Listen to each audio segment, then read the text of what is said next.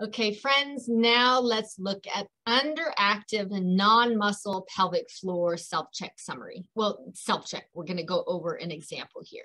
So this is not the summary. I shouldn't have said that.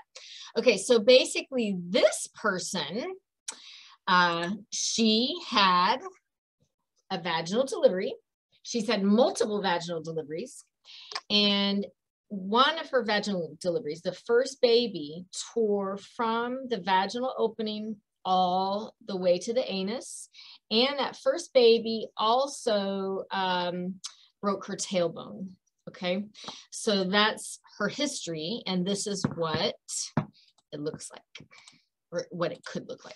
Okay, so all of these look normal. Within WNL means within normal limits.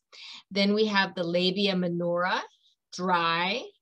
No pain there though. You don't insert anything. There's no scar tissue or restricted movement, and the sensation that to touch feels normal. Now the opening of the vagina is dry, no pain, no pain. It is gaping though. So when you look at a vaginal canal, there are some that actually kind of have like a gaping. So instead of being like small kind of closed opening, it's more of like a gaping opening. And, you know, that's understandable. The vaginal canal has to stretch, right? The pelvic floor muscles stretch up to almost 4 times their resting length, and the non-muscular structures also stretch. And the vaginal canal is a very stretchy structure, but sometimes there is laxity. So that's what that gaping is talking about. So there's gaping.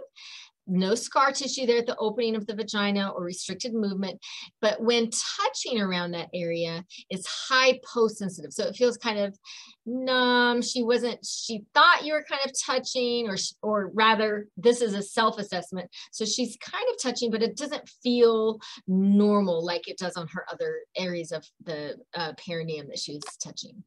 Then the vaginal canal, dry, light pressure, no pain to deep pressure, laxity. So when she inserts her thumb into that vaginal canal, there's a lot of motion. She can even easily insert 2, 3, or even 4 fingers into that vaginal canal. So there's a lot of movement and laxity there in the vaginal canal, and none of that is painful. The perineal body. Now she does have a scar on the perineal body. No pain with light pressure, but pain with deep pressure. You don't insert anything there. There is scar tissue. There is some restricted movement, and touching that perineal body, which is this is the perineal body, touching that is restricted. It's not moving as well because of that scar tissue. And then we have the external anus. So remember that scar went all the way to the anus. So it went from the vaginal, we call it the posterior fourchette there of the vaginal canal. It went all the way back to the anus. So that would be at least a grade 3 is what she had. And so she has no pain with light pressure, pain with deep pressure. There's actually pain there. Laxity with, she did try to do some insertion there in the external anus, and it was kind of loose. Like it was pretty easy to insert a finger. There was very little muscle tone there. And then there was scar tissue and also restricted movement, and it was hypersensitive. And then everything else looked good here except the coccyx. So that's that tailbone.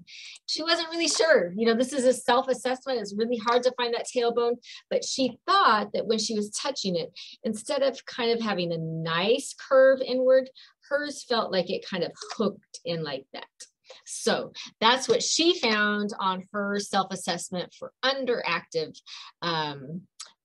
pelvic floor muscles or pelvic floor. And so now we're going to go to the muscle check.